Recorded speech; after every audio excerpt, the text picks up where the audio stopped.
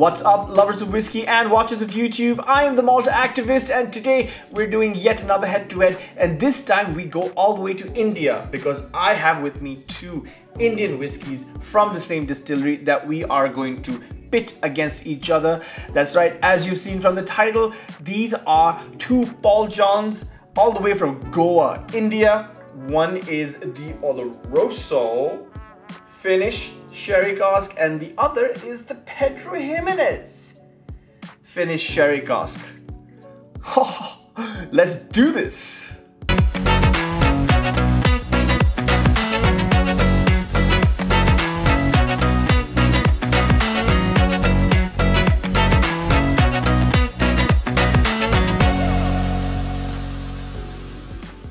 What's up, everybody? Welcome to the channel. For those of you who've come here for the very first time, let me introduce myself. I am the Malt activist, and we do everything whiskey related here, from reviews to travel vlogs to cocktails to recipes to I don't know, everything to do with whiskeys, especially rants, lots of rants. So if looking at a middle-aged guy telling you what to do as far as whiskey is concerned, if that's your thing, then this is the right channel for you. So hit that subscribe button, hit that bell icon, and make everyone happy because the algorithm demands it.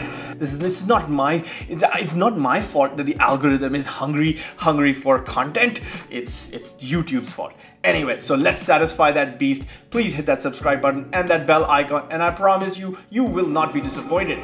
To all my regular viewers, welcome back. Normal transmission has resumed, and I'm extremely happy, so obliged, and so humbled to have you guys back on the channel. Thank you so much. I really appreciate it. We are here because we have two whiskeys with us that we have to talk about.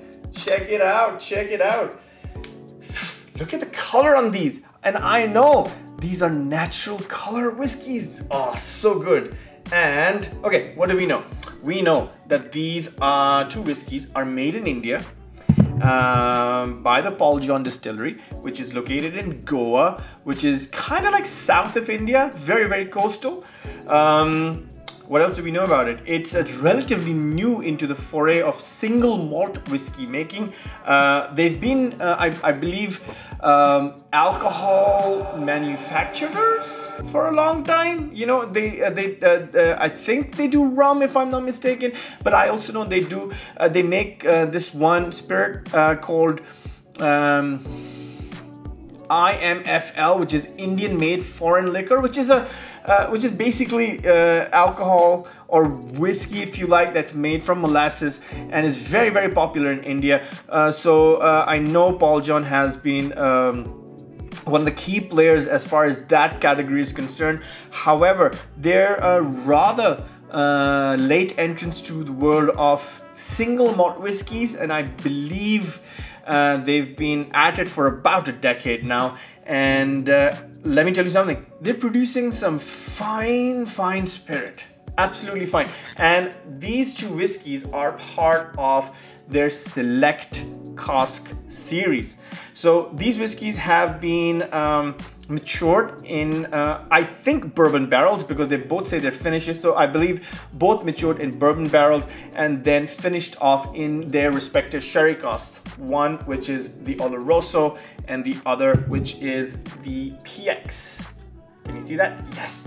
By the way, I'm using a new camera today, so the focusing in on this is, I'm not very used to it, but I want to give a big shout out to my friend Wildlife with Nitin. He's loaned me this camera and this absolutely stunning lens that I'm using. So if you want to check out his work, he's the most amazing wildlife photographer I've ever seen in my life. So if you want to check out his work, head on down to Instagram, Wildlife with Nitin, and check it out. I'm going to put a link to his channel right now, so hopefully you can go check him out.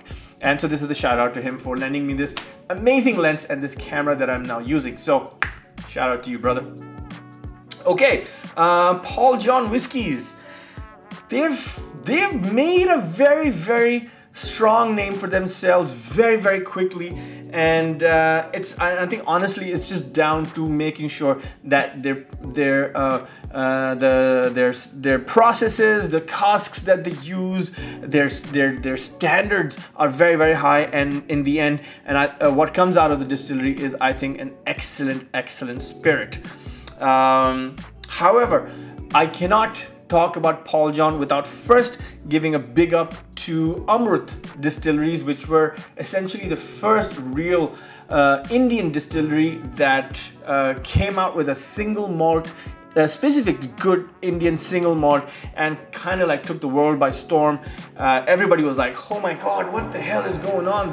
These whiskeys are absolutely amazing. And I think it's because they sort of led the way for Indian single malt whiskeys, that other Indian distilleries are able to do that. Paul John being one of them, Rampur is the other, and I believe Kamat is another one as well. So yes, they're all doing fantastic work. If you've not tried Indian whiskeys, I highly suggest checking out Paul John, Amrut Whiskies, Rampur. They're all very, very good. Some better than others, obviously, but do find them out and see what it's all about, you know? And I think they're doing some fantastic stuff. Which brings me to these two whiskeys. Okay. Both bottled at 48%. Good. I like that ABV. It's kind of almost in my sweet spot, this perfect sweet spot. They're both finished in sherry casks. Like I said, one in Oloroso sherry and the other in PX sherry. And what we are going to do is we are going to pour ourselves a dram and we're going to see which one we like better. How does that sound? All right, let's do this. Now, I know it's best to sit and chill and have the drink first before making the video, but I was kind of impatient. I really wanted to get this.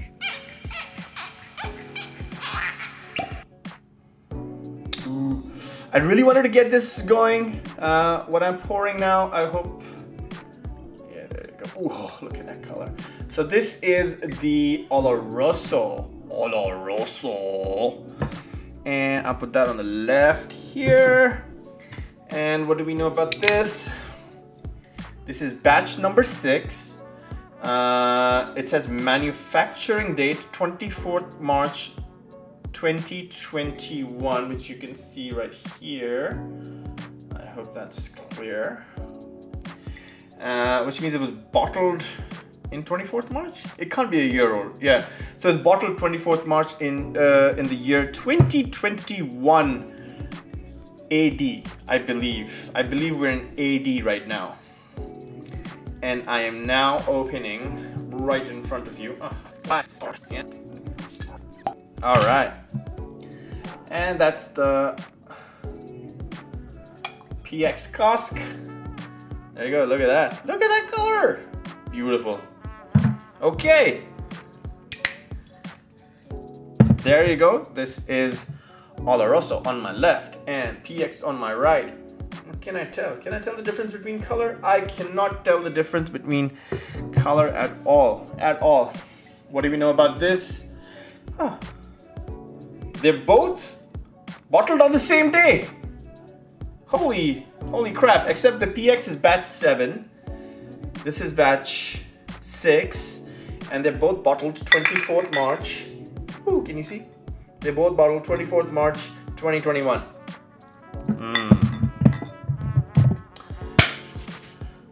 All right, so let's try the Oloroso first, okay? So this is what we know. It's bottled at 48%. We don't know the age. It's a non-age statement. I'm thinking it's at least maybe about 4.5, 5 years old. I don't even think it's 5 years old. I think it's around 4.5. If you really want to know the age, I'll try and find out from the master distiller, Michael, his name is. But I think for now we can safely assume it's around between the 4 and the 5 year mark. Very, very, very deep dark color, as you can see. Quite bronzy, copper bronze. Very dark, Let's see what we get on the nose. Whoa, this is such a massive nose. Super, super strong, extremely intense. It's almost bourbon-like to me. And that's a good thing, and I mean that in a very good way. Like, if you gave this to me blind, there'll be a little part of me that going, ah, is this a bourbon? Is this something from the Elijah Craig Distillery? Is this something from Buffalo Trace? Ooh, I love this nose. Very, very intense nose. We have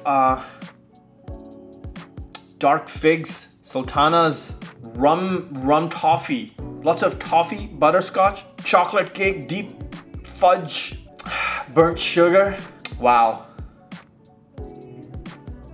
This is a nose for the ages, I have to tell you. It is absolutely stunningly spectacular. Not a note off. I'm extremely susceptible to sulfur, so which means this is a fine cask. Ooh, love it. Love it. Great nose. If the nose is good, how bad can the palate be? It's non-chill filtered, probably means it's got a nice mouthfeel. I hope it has a nice mouthfeel, really. It's 48%. I don't think it needs any chill filtration, obviously. So please, Paul John, I hope you've not done any chill filtering on this. Does it say anywhere? Select. Yes, it says it's not chill filtered. Oh, come on, get in the thing. Why are we not able to focus? There you go. I don't like this lens. This lens doesn't focus. Anyway, non-chill filtered. I should just read the labels instead of praying to a higher power. I should just read the labels. Anyway, fantastic, great nose, and it's non-chill filtered. Woohoo! So I guess there's nothing left for me to do but dance. Chin chin.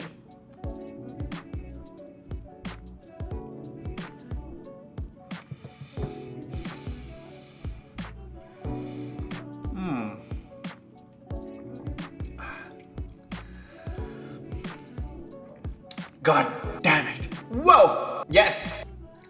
Ooh! This is, man!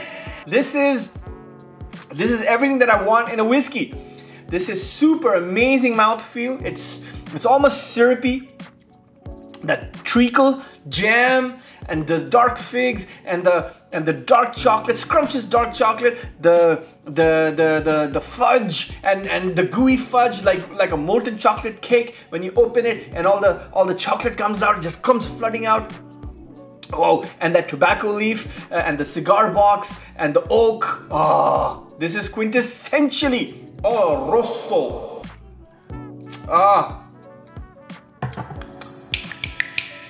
Love it. This is so good. Man, I don't know what to say. All I can say is this is awesomely constructed, man. This is just absolutely wonderfully constructed.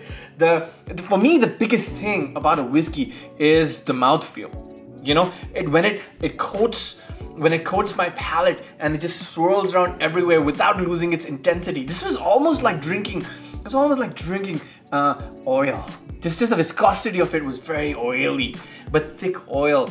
So syrupy, so jammy, so fruity as well. You know, it's sort of this dark raisins and figs coming through nicely. Oh man, this could be my new favorite dram, and I've not even had the second one yet. Are you kidding me?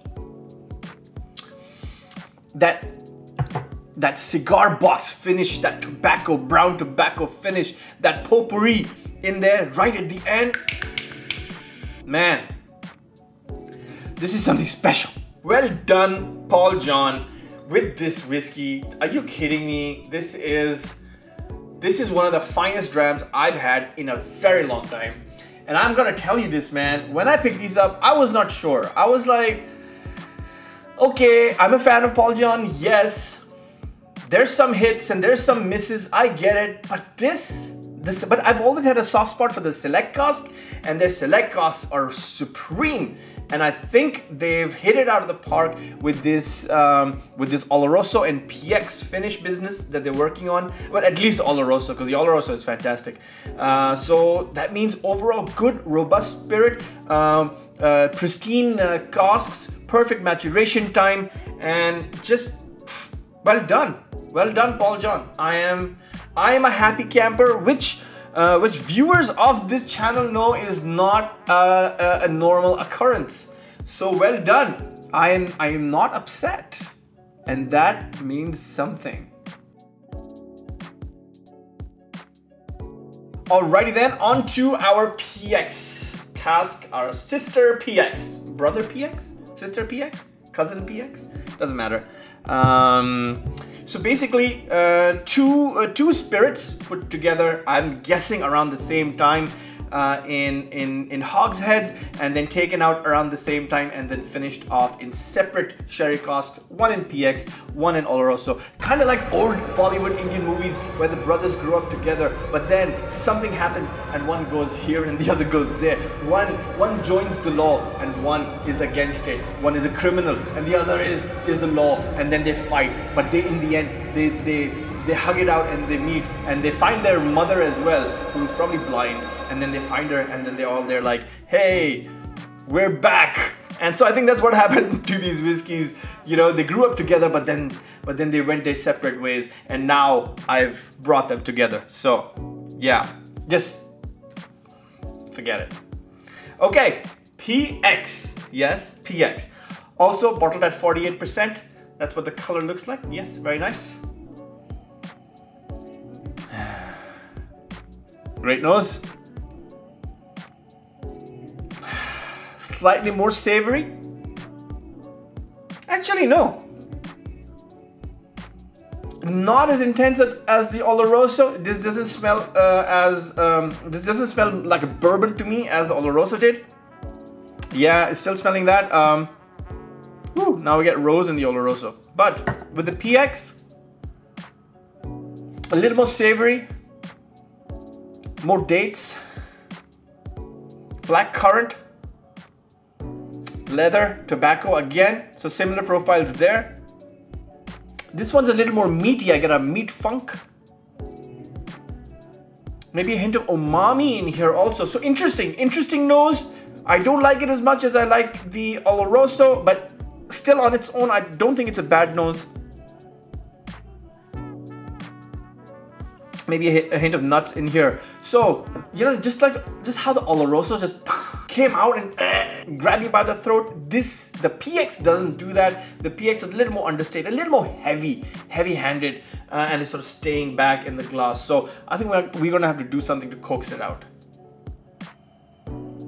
But the definite distinction is that meat funk, that meaty funk, umami, maybe a mushroomy umami flavor to the aroma to this, a nose to this, that yeah, I quite like, but I still like the Oloroso nose better. So it is what it is. But hey, maybe the palate blows me away. Again, non-chill filtered. Thank you, Paul John. Well done. Okay, I guess there's nothing left for me to do but dance. Chin chin. Woo! Wow. Thinner mouthfeel than the Oloroso. A little more spent matches. Leather, oak. More milk chocolate than dark chocolate. More red fruits than dark fruits. Not as oily. And not as robust. Okay.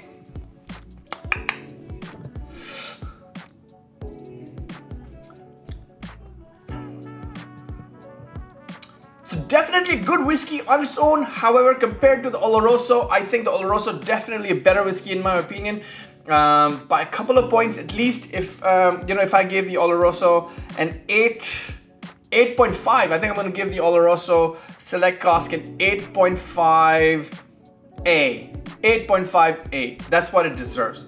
And I think it's a fantastic dram. The PX, I'm going to give it a 7B. Right? I'm going to give it a 7B, which on its own is still an above average dram. However, I don't think it is as good as the Oloroso.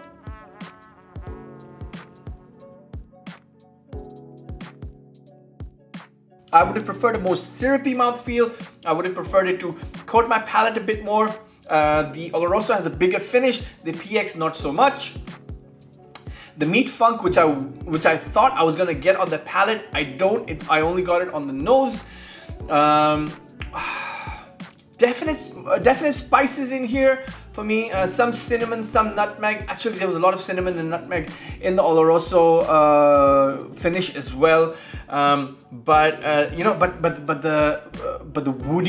woodiness of the Oloroso sort of overpowered the spices for me. But here in the PX, the spices come out a bit more because I think it's more sort of spice heavy than the Oloroso.